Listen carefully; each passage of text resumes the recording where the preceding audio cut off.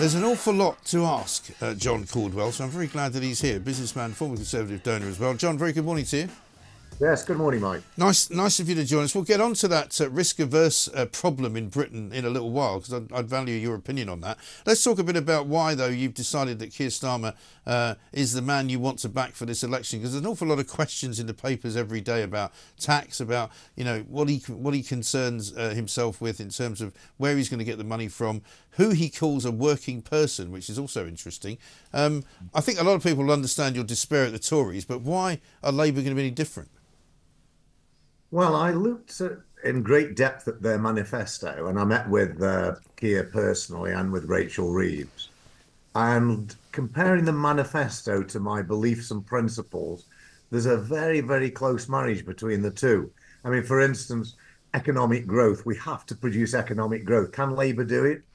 I'm not sure about that. It's a challenge for any government, but I believe they've got a lot of the correct measures that they're going to put in place that is detailed in their manifesto under kickstarting the economy. Other issues are make Britain clean energy. We have to be reliant on our own clean energy and not be held to ransom by the likes of Putin or any other dictator that wants to charge fortunes for oil and gas. And we have to do that not only for our own energy security, but to save the environment. And then there's other issues like developing the NHS, but developing it through GDP growth, because we just don't have we don't have a pot of money that we can just pour into these issues. We have to create wealth, GDP growth, and therefore government income without rising taxes. Now, will Labour measure up in every way to my hopes? Almost certainly not. No government ever is going to. But I do think it's the closest fit to my beliefs as a capitalist, with a part that wishes the poorer people to Britain to be looked after. Yeah, because I think you would say that, and you have said this in another interview I read in the Times, that, capitalism can be the thing that helps those who are less fortunate. And that is what I believe as well, actually, because at the end of the day, there's nothing wrong with taxing people, as long as the money that you tax those people on actually goes to the people that need it. And we've got a massive problem in this country with the benefits culture. I'm sure you'd agree. There's an awful lot of people, 9.4 million people now, economically inactive. I haven't really seen much from Labour about what they're going to do about that. No, there's a lot of hard-hitting things that need to be done in the UK that Labour may not do. I think if I look at all the positive things, they are really in line with my hopes and expectations. If I look at the hard and bolder things, I'm not sure Labour will do those things, but a lot of my views are very, very right-wing in that respect, and very Thatcherite from the Thatcher days. But I hope that my voice within the Labour Party, whatever influence I can bring to bear, will help the Labour Party to address some of these issues in a bold way that is actually beneficial for Britain and beneficial for everybody, from the wealthy down to the poorest members of society. Right. I mean, one of the most specific policies they've got is about putting VAT on private schools.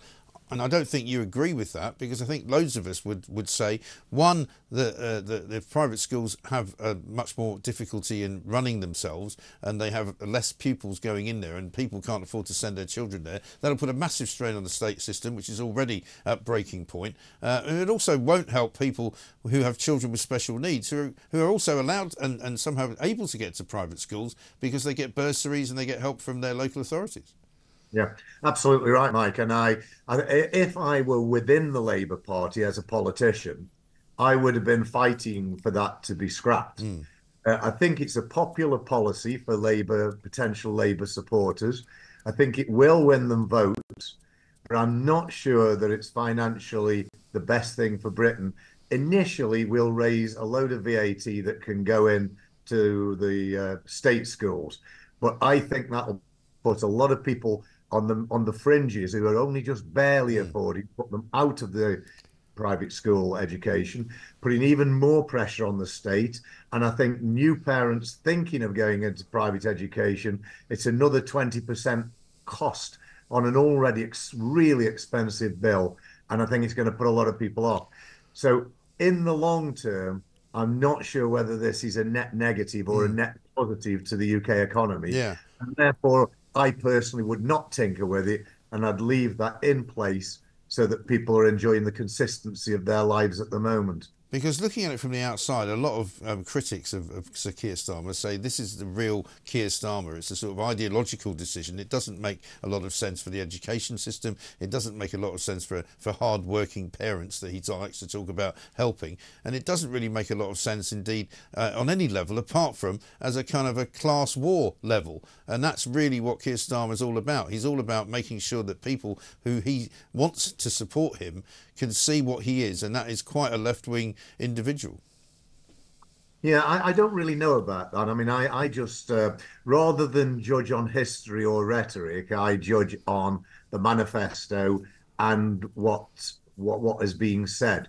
And I just hope, I mean, put it this way, if one fraction of the manifesto comes to pass, then I think Labour will have done an excellent job.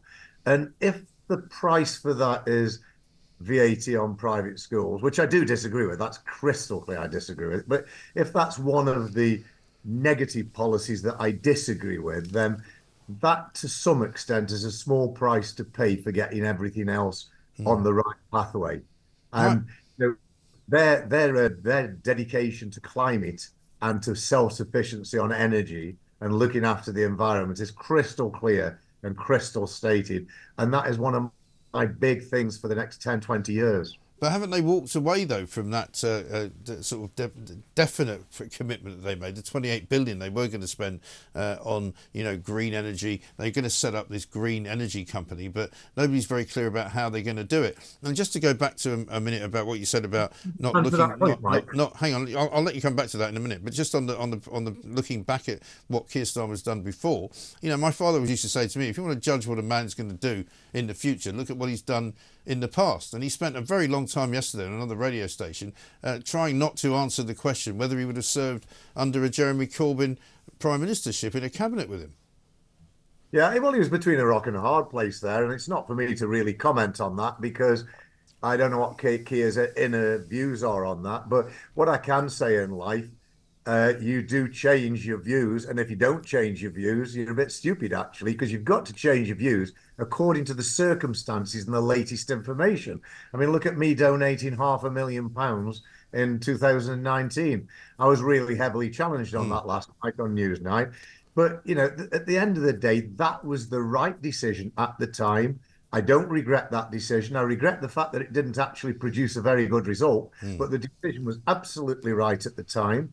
And I believe my decision now on all the latest information to support the Labour Party is absolutely right also.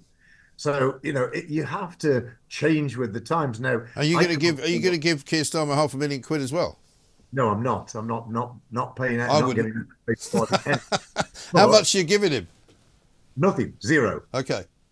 What I've given him is my support, and I hope that I will have some degree of influence in the Labour Party to discuss my ideas for how to grow the UK economy. I've got some very bold, very, very cutting-edge ideas that may or may not be acceptable to any political party, that commercially are absolutely the right ideas to grow GDP in Britain, to bring scientific, technological and environmental jobs to the UK, to create a Silicon Valley of the UK.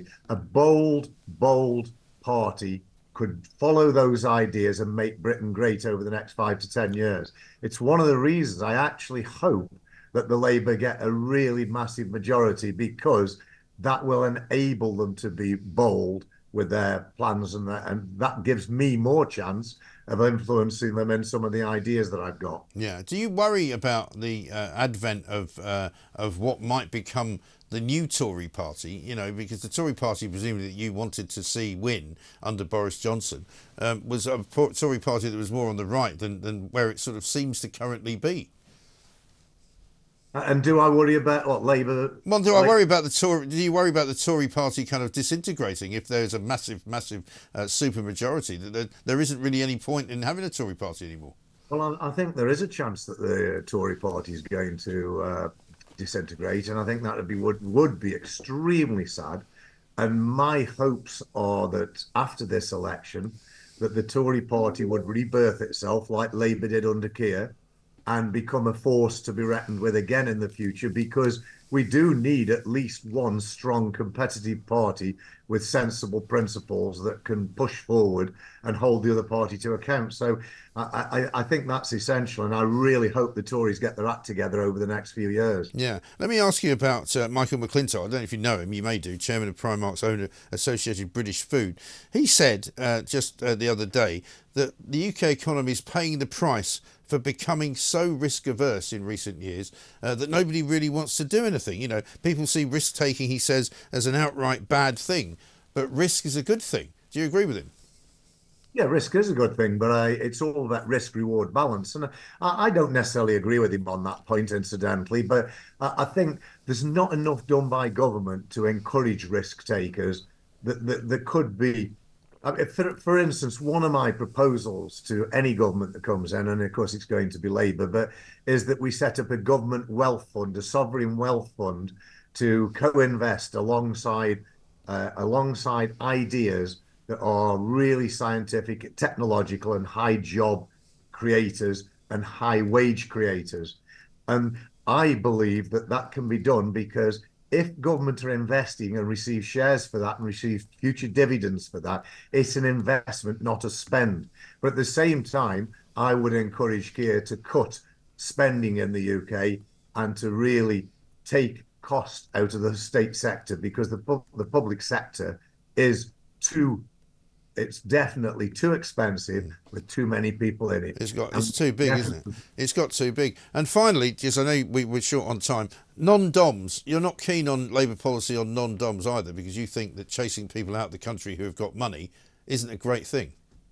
No, it's definitely not a great thing. But whether it would be commercially, once again, it's the same argument for state schools. Whether private schools, whether it would be net positive for the income of the UK, I can't say. Initially, yes, there's going to be a money grab that comes from these non-DOMs that helps the UK Treasury out. But will that be the best for Britain? I suspect not. But if it were done alongside special tax breaks that encourage businesses to come to the UK from all over the world, then that would not only counteract that, but way more than compensate. So losing a few rich people to places like Italy, Portugal, Monaco wouldn't be too devastating, providing we bring inward investment of massive businesses into the UK to create wealth and to create technology within the UK. So that's my balanced viewpoint, but I would not have done what's happened to non-DOMs, and I'm not even sure it's fair. Interesting.